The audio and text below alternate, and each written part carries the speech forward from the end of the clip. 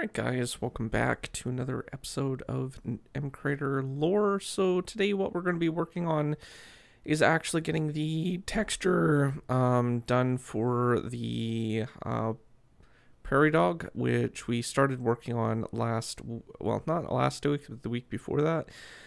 Doing alternate weeks now for between tutorials and the lore series, and it seems to be working pretty good. So one of the issues that I had was the textures didn't align for some reason. I'm not sure what was causing this issue. It might have been an older map or something, but I ended up just deleting the map that I did make and then just created a new one, and that seemed to do fix the issue. So yeah, regardless of where I tried putting things, it just didn't match up to the size of the image that it was. So I'm not sure what was going on with that, but I ended up just eventually deleting it after making several attempts to actually try to scale things, and I wasn't sure what was going on. So I just needed to generate a new one. And yeah, so basically that's what I started with, and once I got the UV mapping part figured out, I could start working on actually texturing and stuff like that, but I needed space to make an alternate thing.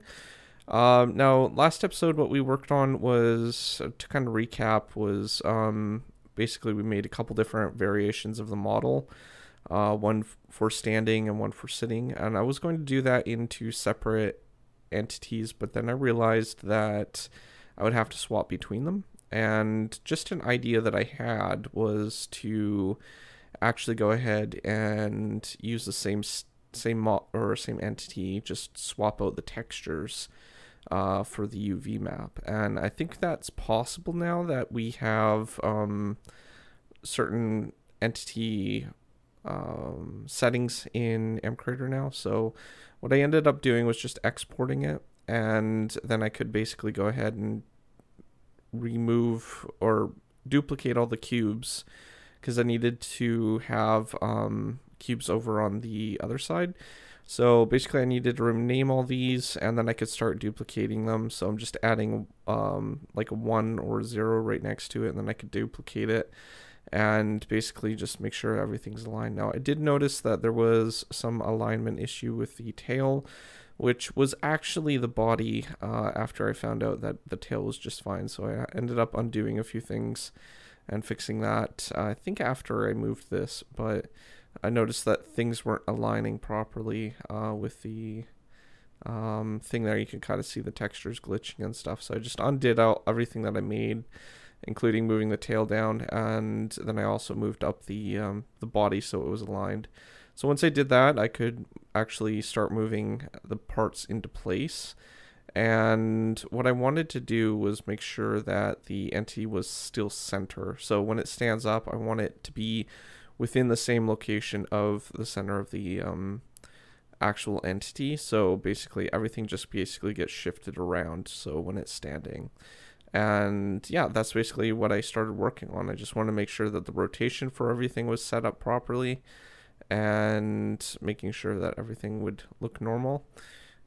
And then I could start working on duplicating the noses, the feet, things like that. So I think the front paws were the next thing. I came back to that later because I needed to adjust some of the angles and stuff like that. But that was after I started texturing and stuff. But I needed to set up the kind of like the hitbox, or not the hitbox, the position for the rotation and stuff. So like the pivot point, that's what they call it. So once I did that, I could start moving it in to locations, and I can finally start duplicating the feet. So the feet needed to be semi connected to the actual entity, and I needed to make sure that all this was set up correctly or it wouldn't work. So basically once I did that, I could basically go ahead and start working on the moving over the actual UV map cubes to the second map, which is on the right hand side. So basically I just needed to shift everything over, and what we'll be ending up doing is we're going to be using these two maps to toggle the texture between the two models. So basically what will happen is when one entity, in this case the one that's actually walking, is visible, then only that map will be visible, or the other map will be hidden. So we'll be toggling these textures through variables for the entity itself. So that will allow us to kind of keep the position and rotation for the entity, and we won't actually show the difference. So I'm using this as a kind of guide for the coloring. I know it's kind of like a artwork drawing, but it will give me a nice palette to work with, and it's based on a Prairie Dog, so I'll be able to kind of use the colors, maybe adjust the colors a little bit once I get the palette kind of set up. But for example, I want to make sure that these ones have a little bit more of a reddy tone. They didn't really match up to the expectations that I wanted, so I adjusted it a little bit more. And I'm going to want like a dark black kind of gray for the eyes, so that's something that I'll need, and probably something like a gray or something for the feet as well, so for the claws and stuff. So what I'm going to do is I'm going to use this as my palette, and I'm going to start with the head and just kind of work with that and kind of use this as a reference to see how the coloration for the patterns and stuff are located. So I needed to make sure that the entity itself had kind of like a underbelly of a lighter color, and from there I wanted to make sure that the top kind of color of the head was more of a you know, the red tones that we selected before. So yeah, basically I started with this, and then I could do a little bit more detail work. This will not all show perfectly, but it will give us a good starting point for texturing and stuff like that. Now the thing with a lot of entities and stuff is you don't want too much detail, but you don't want like, you don't want it too noisy either, right? So you don't want it noisy, and you don't want it to be like not enough detail. So you kind of have to plan out a lot different of where everything's going to be. And I was experimenting with some eyes just to see what would look best for this particular entity, and I did come down to deciding that the best look would probably be with the eyes on the side like this. So it will kind of give a idea of, you know, it being small and stuff like that. The other eyes didn't really match up too well, so I was playing around with the face, and then I was looking at how it would basically look, and I decided to kind of go with something like this, but I didn't want it all to be like an incomplete black nose. So what I ended up doing was I added some actual color around it to give it that impression that the nose is just at the front there, and that kind of blends in with the rest of the face a little bit well too. Once I got that done, I could start working on the paws a little bit. So I needed to figure out where the positions are for the paws themselves, and then I needed to basically texture the stuff around this. Now this was a little bit harder to determine because we don't have the body made yet, and I could have started with the body, but I wouldn't have known where all the connections and stuff needed to go. So I started with the feet because then I had something to work with for the body, and then I can match everything up based on that particular texture. But in the end, it did turn out pretty good. I just needed to make sure that, like, I updated the feet and stuff after, because I did end up using a pretty dark color for the feet, and I needed to make sure that, you know, everything was properly aligned and stuff. So the next thing that I needed to do was basically find out where the parts are for the back feet and the legs. So I needed to make sure that everything here is aligned with the actual detail. So the other foot down below would be the basically the what do you call it thing for the claws. So I needed to figure out where the claws were going from there, but I needed to also make sure that I had the right tones and stuff that represented the entity as best as possible. So I started working on just experimenting with the positions and stuff. It's a lot harder to do when I'm working with like a 3D model like this, because you don't have a perfect idea of where everything's going to be at the end. So after that, I could start working on the front claw or back claws, which I needed to kind of copy over and stuff like that. So I was just experimenting with this, and I needed to figure out what side the claws actually needed to go on. So it wasn't the top, like the front claws for some reason. It was more on the bottom. So, or I think the front claws actually are in the same position actually.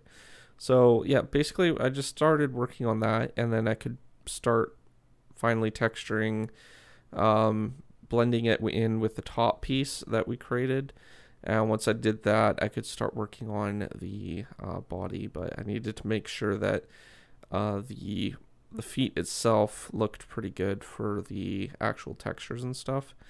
And I needed to kind of start blending in the top feet as well. So this took a pretty good amount of time to actually do, because I needed to make sure that, you know, it will stand up to the working with the actual finished version and stuff like that. So finding a good balance in pixels when working with something on the scale is really hard. Though it's probably easier for when you're first starting with like pixel art for entities and stuff. I found it actually really easy to come up with the entire texture, but I can't imagine starting off with something like a coyote or bison would have been very easy for my current skill level in this. So I'm glad I started with a prairie dog, and that will give me some ideas of how to better texture something a little bit larger and stuff too, right? So sometimes bigger isn't always better, and starting off when you're starting to learn something, it's probably best to kind of experiment with how things actually are. So all right, so yeah, that's basically this part. I just started I left in the back feet so I could kind of texture around the entity, figure out where the parts and stuff would basically go. And I started texturing this kind of shape around. I was looking at the shading for the entity, and I noticed that it kind of went around like this a little bit. I'm not sure if that's the exact realistic texture of them, but most of it's pretty much the same. So once I started working with the top, though, I needed to kind of blend that in with the head, and I needed to kind of figure out whereabouts everything needed to go for that. So I started blending it in with the medium texture a little bit, and I wasn't sure what to do with that part right down there. So like I was going to keep it for the belly part, but then I'm like, okay, I don't really know if that's gonna work. So I started kind of making the belly a little bit more rounded, and I needed to do that the rest of it in the actual map part. So it's kind of like this, and then I could start filling in the area with the texture here. So basically just kind of experimenting with the thing, and I ended up going with square belly because it didn't look as proper for the full size. So I needed to add a little bit more detail around the parts that were too big for distance. That's where I kind of started filling in the chest parts and other parts around here, just to kind of give it a little bit more detail for the color part. And it's part of the darker belly color, so it kind of blends in quite well, actually, I think. So that's basically what it looks like when fully composited into a single entity. I was just working on some other details around the back end, and I needed to kind of see how different shapes and stuff would actually look, and just tweaking it a little bit sometimes helps. but I didn't want to like overdo the detail either.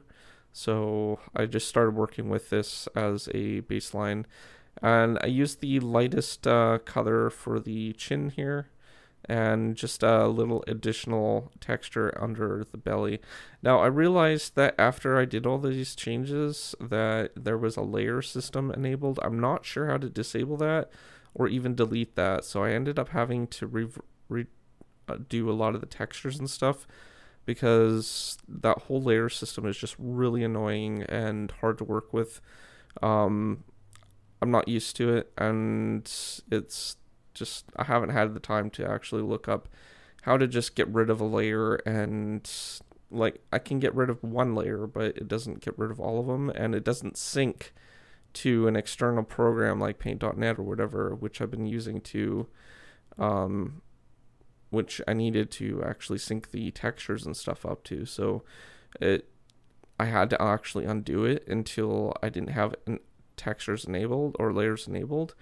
So if you have any ideas on how to disable that, please let me know in the comments, because it's a really annoying feature and it just drives me nuts, because it's not the first time that it's happened for things like this. It's happened for blocks as well, and it's just really annoying to actually work with, especially when you need to kind of go between a application like a paint program and do things inside the paint application itself. So alright, so after I redid all the textures, I ended up just going in here and just cleaning up the final parts that I needed to do. And as you can see with the layer system, it wasn't actually syncing up with the texture itself. So for whatever reason, it wasn't synchronizing with my changes to the main map. And, you know, without, you know, totally figuring out how to get rid of it, I tried undocking it, I tried everything, it just wouldn't go away. So I had to undo all my changes that I ended up making, which is really frustrating. But again, if you have any ideas how to actually get rid of that or disable it preferably, that would be really helpful, if you have any ideas how to do that. But I haven't gone through the settings or anything like that, but it's just a ridiculously stupid feature that gets in the way from actually being productive, and I really wish they didn't add it. I mean, yeah, sure, if you're working strictly in the application itself, then yeah, that works, I guess, but it just becomes really of a nuisance for actually working with the thing. As you can see, like the whole side texture for the part for the UV map, I ended up having to undo so many changes because of that layer system, and then I had to like redo a lot of it in the paint program itself. So it was just really frustrating. So eventually I was able to synchronize the changes, and then I had to like update them all. But overall, I think it turned out pretty good. So, all right. So basically right now what I'm doing is I'm just cleaning up the paws, and I needed to go ahead and actually retexture some of this on the other map, because these changes were for the entity that was standing. So as you can see, there's some parts that I missed for the paws that might not exactly be proper. So I needed to make sure that they were properly textured and stuff, and I needed to make sure that the paws were oriented in the way that they would be standing up, not on the ground. So I needed to rotate these 90 degrees upwards so they would be more like this. And then for the bottom ones, I could just copy over the UV map once I was finished with that. So I just made sure that all that part was done. So once I got the texturing on that, I was just checking the back feet just to make sure that everything was properly set up, and then I could go ahead and make sure the position was exactly where I wanted it. So some of these positions weren't exactly set up correctly because I was rotating it and where the hitbox or the pivot point was. So I need to make sure that was set up. All right, so once I did that, I could basically copy that over to the other map. So all the changes that I did on the feet for the front paws were sent over. And then what I went ahead and did was basically save the entity itself.